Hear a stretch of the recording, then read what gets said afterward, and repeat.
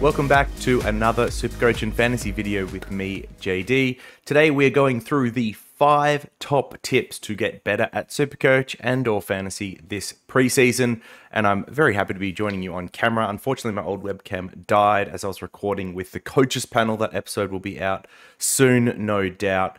But yeah, it was very unfortunate that it died like literally as we were prepping, just went cactus. New one ordered arrived today, so we can do another video, and yeah, we're going to cover the top 5 tips I can give you for this pre-season, because I mean, if you're watching videos at this point in the year, you're probably pretty serious about Supercoach and Fantasy in the sense that you get a lot of enjoyment out of it. You enjoy the pre-season and in making good picks and having a good team and all that jazz. And so this video is really catered to you. These are the top things you can do to actually get better in the off-season, because I see a lot of people that are really engaged with it, but focusing on the wrong things at this time of year. So I'm going to go over 5 things I think you should be focusing on, starting with number 1, spending time on strategy, not players. And I think this is a really big one for a lot of people at this time of the year. They jump in, they open their teams, they've got a team picker like this, and they start focusing on those individual picks, going in on, should I get Dagos or Young? Should I get Bont? Is it worth paying for these top guys? Whatever it may be. And they start looking at them and analyzing them one by one. Is there a good pick or a bad pick? Rather than taking a step back and figuring out what are the big trends that are happening within the games, you know, being a student of the game, well, all that type of stuff, and actually learning about where good picks, where breakouts, where bad picks, where they all come from, and actually having that good foundation. So as we get more information towards the end of the preseason, they're actually set up to make the right picks because they understand the strategy of the game, they understand how teams come together, and they're being built in a way that'll actually deliver them the results that they're after. So like a good example is, I want to say it was the Draft Doctors came out with a really cool insight on Twitter in the last week or two, right about the same time that Jaden Popowski came out with also some cool stuff on Twitter. And I'll go through both of them and I'll explain how it helps. So the Draft Doctors came out with a stat that I think it was the last 3 or 4 overall number 1 fantasy mids from the competition had all come from the highest CBA mid of a top 4 stoppage team in the competition, or the top 4 ruck hit out competition team in the league.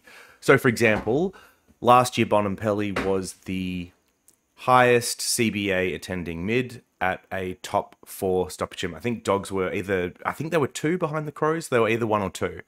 And so this is really interesting, right? Like, if you're looking at those types of stats, you can start figuring out, well, who could a top mid for next year be? What are the types of teams they could come from? You could even start looking at how reasonable is it for a team to move up the ladder from lower stoppage count to a higher stoppage count. And so, for example, Essendon is the lowest stoppage team last year, lowest ruck hit out teams, and I think North was the second least. So unless it's realistic for these teams to go from the bottom of the table to the top, it's probably not likely that an LDU or a Merit or a Parish is going to be M1 overall. And these things may seem obvious anyway, but understanding these types of things of where good picks come from and what they look like, and understanding some of these fundamentals of the game, are really crucial to then picking picks later on as we get more information. Another example of this is Mora's Magic, who is, if you don't know, like, how could you not know, but he won fantasy in back-to-back years, one of the absolute GOATs, then came across Supercoach in like top 10 in his first year, and I think last year had another top 200 or 300 performance as well. So just really good. And one of the things I've learned to appreciate about Selby is that he just understands the strategy of the game really well and really intuitively. So for example, looking at how the early buys changed things this year. And one of the things that took me a little while to stumble across, but I got there, was that when you have the early buys and you go from best 22 to best 18, guns and rookies actually get slightly better than what it has been in previous years, where mid-pricer teams or value-based teams have been stronger and more competitive. And this was an insight that Selby picked up and put out in his first content as well. And those are the types of guys I love, because they are actually understanding the strategy game, they're understanding how to construct teams that win, and are using that early on. So that's tip 1, spend time on strategy, not players, especially early in the preseason. Get this really good fundamentals down, so then as we get more information as the preseason goes on, you can overlay that on the good strategy and actually pick the right players to win this year. Secondly, and it ties into that one a little bit, is picking the right content. There is more content out there than ever when it comes to Supercoach, fantasy, whatever it may be. And I fall into this trap, or at least I have in the past, maybe more before I started creating it myself, is I just used to like to listen to a lot of this stuff. If I'm going to the gym, if I'm going for a run, whatever it may be, I like listening to this type of content, so I'll put it on and listen to it, and I listen to all types of stuff. And what I actually found was I had many down years when I started listening to too much content and absorbing too much of this stuff. And I think the reason why is because you start taking in bad content inevitably as well. Not everyone that does this is as good as each other. It's probably a mean thing to say, but it's true. And I don't mean good from a production or entertainment side. There are lots of people that are very entertaining and fun to listen to, but aren't necessarily that great at the game. And that's fine. There's nothing wrong with that. Don't get me wrong. But if you're trying to get a lot better at the game this year, you probably want to reduce the content creators you're listening to just a handful of select ones that have really good performance and you do well listening to them. I have listened to good people before and have not been able to use their advice well myself, and so that's someone that I'll strike off the list. I won't use them in future years. So, you know, there's lots of tips and tricks you can use to like figuring out who are good and bad content creators. Like, I mean, I do this sometimes, but if you go to absolutes, like I'll never start someone like, you know, there's red flags like this that you can pick up. And if you can't tell that they're joking when they say that, or they're doing it for a bit, that becomes quite bad, because if you're then absorbing that and using it, it's not good. And I think the biggest problem people fall into as well is that, say you get to the point where you've listened to like 3 or 4 good podcasts and you're stuck still on the fence between 2 players. Like, do I take Walsh or Tom Green? They've both got the early buy. They both could go bigger again. Who do I take? And then you chuck on the 5th podcast and it's the rubbish one of the bunch. And they go one way or the other. That'll sway your decision. And it may not be the right decision. It'll just come down to whatever information you listen to last, and that'll be how you decide it. So I know this is really hard, because if you're watching videos at this time of the year, you're watching stuff at this time of the year, you're probably the type like me that's a super consumer of a lot of this content. But I would urge you to try and really rein in the content that you genuinely listen to for advice to just a handful. I can give obviously some of the ones that I like and respect, but I feel bad about doing it because I'll miss other people that are quite good. And I don't want you to think that listening to people that I don't listen to is not okay. There might be some really good people out there that works really well with you that just hasn't worked for me. And I'm sure there are people that will listen to my advice and have had really bad years off the back of it. And if that's the case, don't listen to me in future years, or maybe just tune in and enjoy the video for entertainment value or whatever. But don't listen to my advice. If you find that you can't use it well, then I shouldn't be someone on your panel of experts that are giving you advice on picking the best players, building the best team, using the best strategy. All right. The third one, and it comes back a little bit to the last point I was making there, is to do your own research when in doubt. So as I mentioned, like say you've listened to 3 or 4 podcasts and you're down to still Walsh or Green and you're on the fence about these players, or maybe you're looking at whether you should pick Bont or not, or Dacos or not, and you're on the fence about this player, please, please, please do your own research when in doubt. I think one of the worst things you can do is just blindly listen to people and make selections based off that, especially if it goes against your intuition or what you're originally thinking anyway. And the reason why I say this is it's a trap that we can all fall into. We all have our own biases about players that we'd like to see succeed or break out or we believe in, and inevitably what happens is content creators can fall into confirmation bias. We'll start looking for data or facts that support the player that we want succeeding. And don't get me wrong, people that do their counter research also can fall into the same trick. You start looking for what you want to see rather than reflecting reality.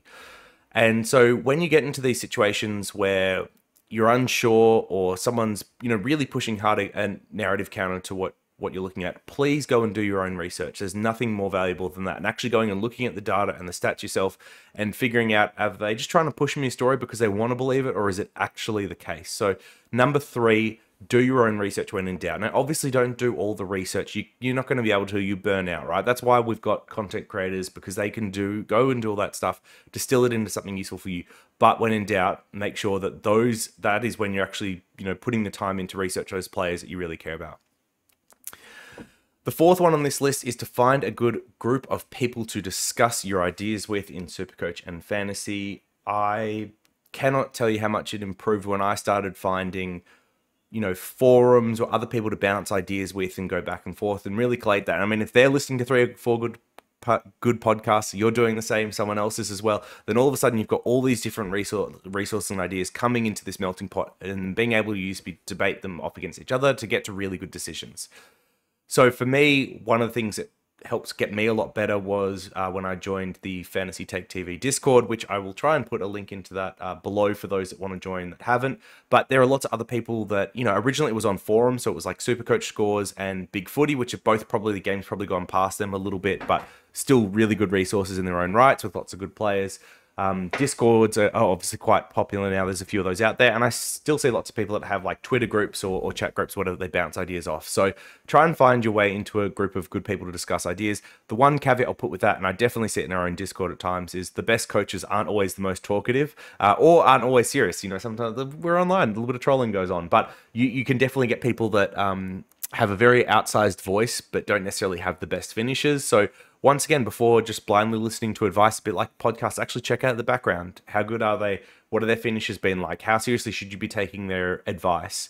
Are they actually able to back it up with stats and facts and figures and all that type of stuff? Or are they just throwing stuff out there, like wild stuff, because they're just an outlandish individual? We've got our fair share of those. So find a good group of people to discuss ideas with. I'll chuck the link for the Fantasy Take TV Discord below for those that want to scope that out, but you might find there are, you know, group of friends that you've got that actually work much better for you, and that's totally cool too.